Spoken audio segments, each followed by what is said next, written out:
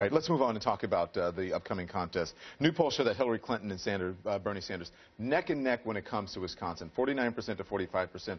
Are you concerned that Bernie Sanders could use Wisconsin as momentum going into New York and the rest of the northeastern states? I think Wisconsin's going to be close, but everybody's known that for the last few weeks. Bernie did very well in the West.